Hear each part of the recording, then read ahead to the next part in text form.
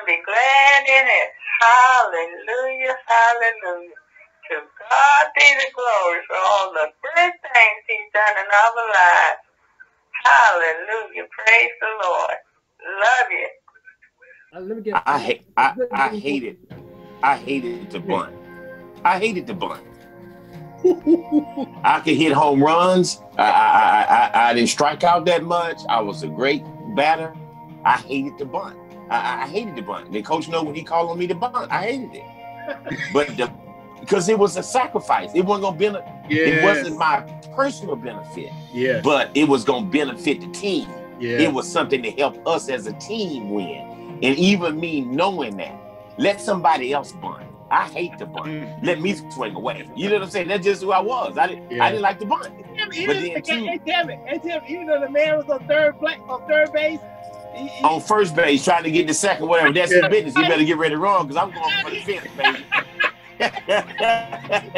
But look. So bunting would never originate from within my mind to bunt. Now, it had to be somebody greater than me, over me in authority to tell me to bunt. And then he was doing it from a team perspective. Because 9 times out of 10, or a sacrifice fly, or whatever. 9 times out of 10, I'm going to get put out. So it ain't doing nothing for my stats. It ain't helping me look good. It ain't doing nothing for me. So why am I being required to do this? Well, because it ain't about you. It ain't about you. That's funny right there, Jimmy. I hated the bunt, man. I'm be honest with you.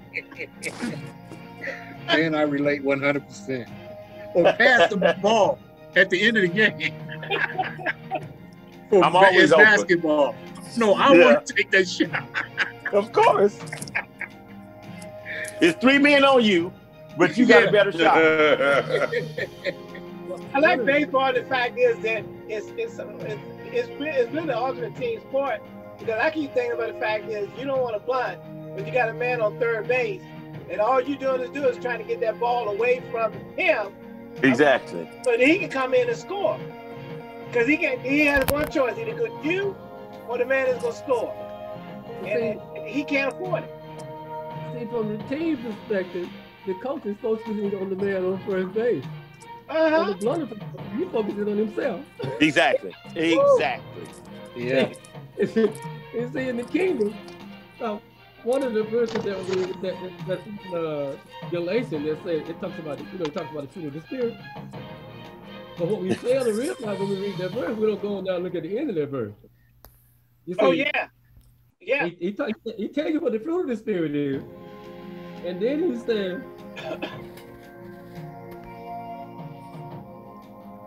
Right after he finished listing the fruit, in verse 24, he said, look, he said, now listen now.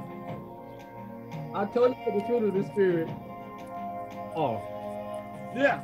Now I'm going to tell you what makes possible, what makes the way of the fruit of the spirit possible. And he said, they that are Christ have crucified the flesh with the affections and lust. That's it. Yeah, that's it right there. You see, if he can get you to understand. Now listen now, it's not that God is, when he put Christ on the cross, he's already dealt with your affections and lusts. What he's got to do now is get you to believe it. Yeah. That's true. Hey, Bishop, on your script you just said, I had this was in my scripture, my slide, but the piece I'm thinking people run for is that last, see the 25 and 26? What about the rest of that? Because when you crucify the lust of the flesh, right, what happens there? Okay, now we can walk in the spirit. Yes. Now we can live in the spirit. Yes. And now we can be shunning vain glory.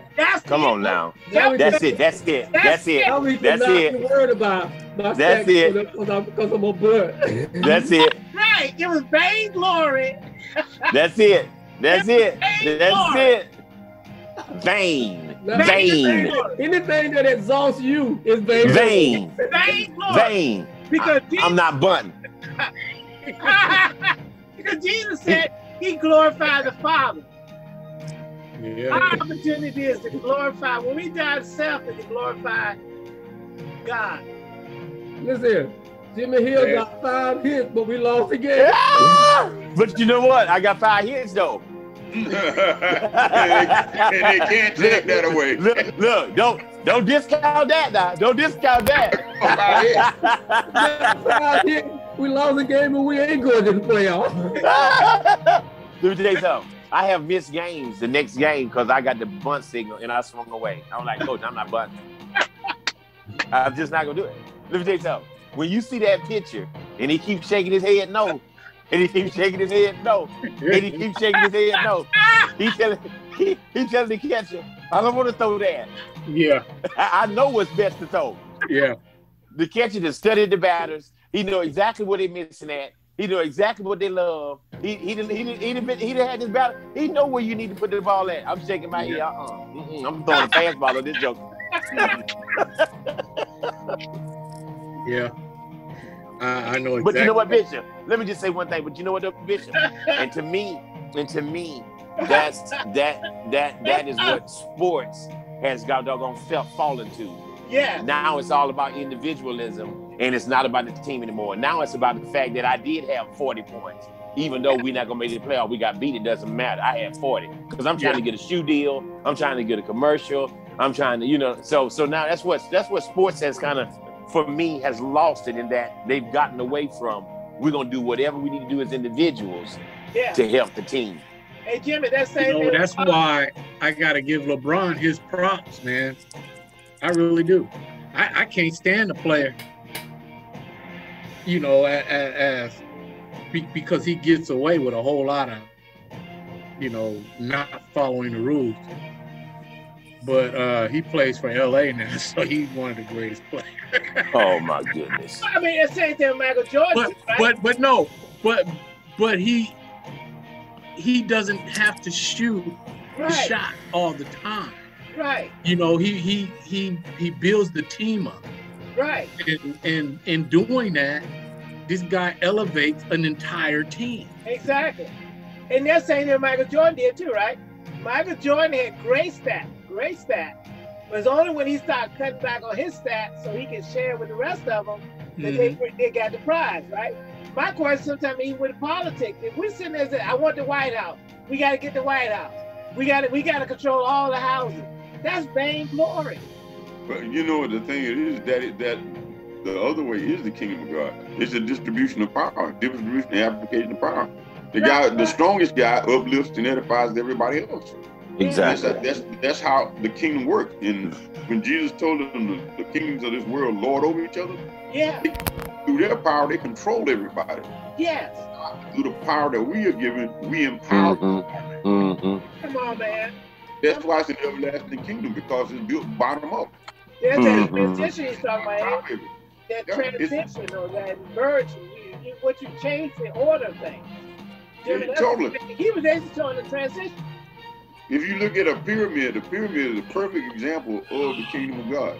The biggest portion of the pyramid, most powerful portion is at the bottom. So if you're the strongest man in the room, or the smartest man in the room, or the richest man in the room, your resources are distributed in such a manner that they uplift and edify everybody else. It empowers them to maximize their potential. Exactly. But that's a very difficult, because that's a servant's role. The world system, carnality, the Darwinism does not ascribe to that, can't appreciate it, and cannot. The kingdom is that, and unless you're born again, you really can't even see it. You can't even see it. And that's what I think that transition was about. And let's close with this one scripture here. That one that Bishop just read. That comes to 2 scriptures, but read the rest of it, Brother Ashton. This last one, you don't mind, I call on you anyway. I like call on you. What's 16:24 to 28? Okay. Then said Jesus unto his disciples, if any man will come after me, let him deny himself and take up his cross and follow me. For whosoever will save his life shall lose it, and whosoever will lose his life for my sake shall find it. For what is a man profit if he shall gain the whole world and lose his own soul? Or what shall a man give in exchange for his soul? Come on now. For the Son of Man shall come in the glory of his Father with his angels. Yes. And then he shall reward every man according to his work. Come on. Verily I say unto you, there be some standing here, yes, which shall not taste of death till they see the Son of Man coming in his kingdom. And that, Bishop, that's what I was saying. The fact that the people are really giving up their soul for vainglory. Okay, let me show you something. Now, let me ask you a question. Do you think that verse is connected to the verse we just read in Galatians chapter 5? I think so. It's vainglory. The vainglory, I think so. No. I'm talking about the one where it said, they that are Christ have crucified the flesh with the affections and lust. Would it be the part about where it says he deny himself? Is that crucify oneself, right? Let's look at it again. Let's make sure. Okay, got the cross in here. Let's second. I'm going to give you one more verse that unless lust can conceive, it can't bring forth sin. Yeah. Yeah. Well, and with that, Elder, Satan is always present. Yes. Not even Christ, pushed him away. Right. He was present when Christ was here. So the lust of the flesh is only sinful when you act on it. Act on it. Well, now listen now. The lust of the flesh is with you right now. Yes, sir. Oh, yes, sir. But listen up. But here's the good part. He is, and God, I think, has fashioned it in this fashion as a means to making sure that we don't just honor him with our lips. Come on. I know you say you love me. I know you say that all your hand lifted and tears running down your eyes. But what I really need to know, that if you really love me, then you'll deny ungodly and worldly lust. Yeah. Now listen, the power of sin is broken when your lust has nobody to answer the door. Mm-hmm. Whoa! When your lust knocks on the door, the person inside needs to give a dead response. And he said, if any man come after me, let him deny himself, take up his cross and follow me. Yeah. So that when the lust and the cares of this life and the deceitfulness of riches knock on the door, you can say, I'm crucified. That was. Woo! Listen, we broke up last week. I'm with another man now. I'm with another man. His name is Jesus. Yeah. Our relationship have been servant. And this is how God delivers us from the power of sin. No. No. So that's true. So if you ain't willing to die, then Brother Johnson, you can forget about being able to discern God's voice and know what he's gonna say next or where he's gonna lead you. And God like, well, what am I gonna tell you something for? Because you can do what you want to do. So the end objective, I say, of faith, listen carefully now, don't misunderstand me, that God uses faith to bring about obedience. And obedience is the expression of one's love for God. Because in John, Jesus said, if a man love me, basically what he says, that he will obey my word. My words. And so we get the beauty of faith being used to bring us into obedience to God. And when we're brought into obedience to God, then we get to see who God really is. Yeah. It is obedience that we really come to know God, to know the deep love and the deep knowledge and the purposes and the will of God are revealed to those who are willing to walk in obedience to God. Because those who ain't gonna walk in obedience, what are you gonna reveal stuff to you for? Is walking in obedience walking in truth? Is that what it is? Walking in obedience and walking in truth? Yes. So we're asking what is truth? Yeah. We're walking in obedience to God is walking in truth. Yes. Yes, sir. Yep. Wow. Hey, I think we're gonna chill on that, brother. Hey, Elder. Anybody want to do the communion? If Bishop time to do the communion, unless you got something else to say, because I'm cool. We gotta study. I do want to money y'all one thing for us. Okay. On yesterday, I took the time, since we on the pandemic. Yeah. And I listen, I told my wife every day, I have Black Monday, Black Tuesday, Black Wednesday, Black Thursday, because I'm always black. Come on. I don't have no Black Friday. I'm every day of my life I'm black. You black, okay. But on yesterday, I took the time to read this book. And God spoke to me while I was reading. Very, very plainly. Strange thing. I read this book called The Fate of Empire. And it's written by a guy named John Glob. G-L-U-B-B.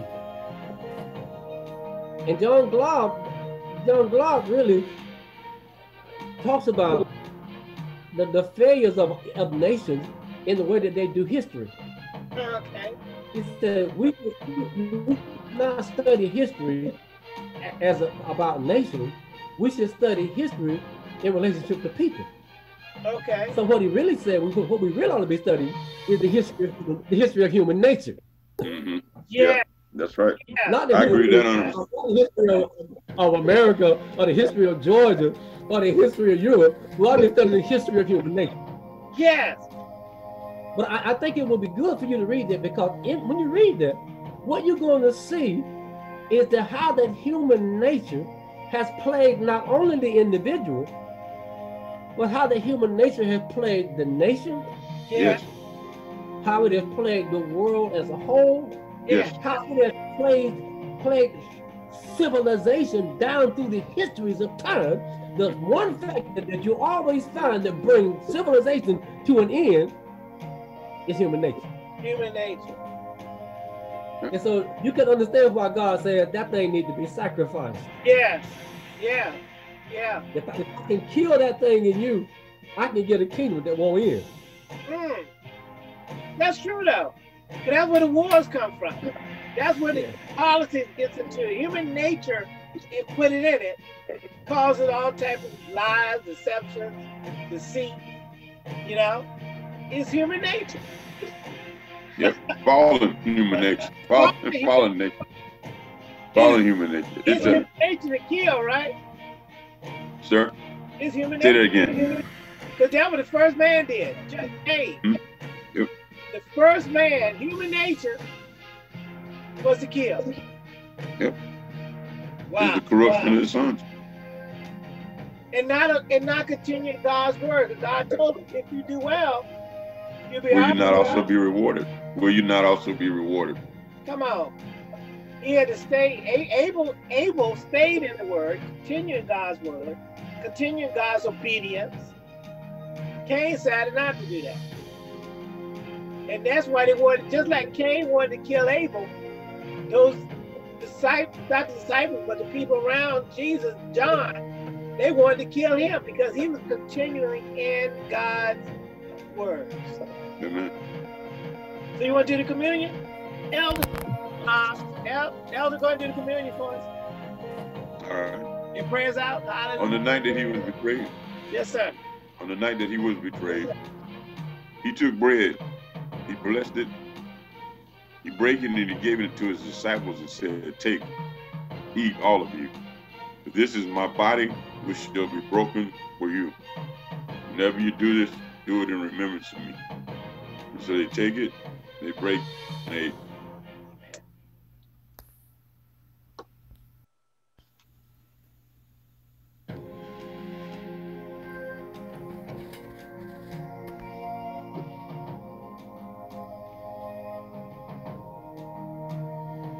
after supper was ended, he took the cup. Again, he gave thanks and praise.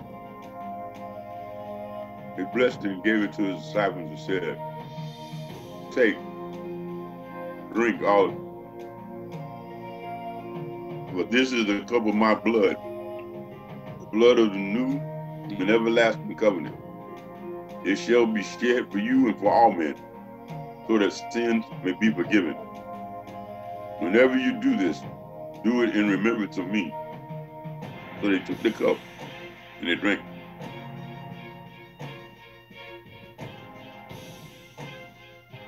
Hallelujah. Hallelujah. Thank you, Jesus. Thank you. Praise our elder, we're good to go. Father God, thank you for this moment of fellowship among brethren. You said with 2 or 3 together in your name, there you are in the midst. Yes. We receive that word. We receive the revelation knowledge that you imparted to us this day. We pray, Lord God, that you continually strengthen us. Yes. That we might execute your will in the earth and that the sons of God might be revealed. We offer prayers for this nation and for its leadership this day, Lord God. Yes, Lord. Not being solely associated with this nation, but actually being citizens of the kingdom. Yes. And having an audience with God, our Father. Yes. We come before you on behalf of the United States of America and its leadership today. We pray, Father God, that for those, you stay this plague, Lord Jesus. Yes. For those who would take this democracy and destroy it, we pray that you would hinder them, Lord God. Come on now. And we pray, Father God, because we would love a place that we can preach the gospel. Yes. And further the kingdom in peace. Yes. And so, Father God, we pray that you just bless us, bless our households, bless the people who are engaged in this gospel. Yes. Have mercy upon those who are having to suffer the persecutions, that some are dying now for the name of Jesus. Yes. And if it comes to that in our nation, Lord God, we pray that you strengthen us to be able to go through the same. Yes.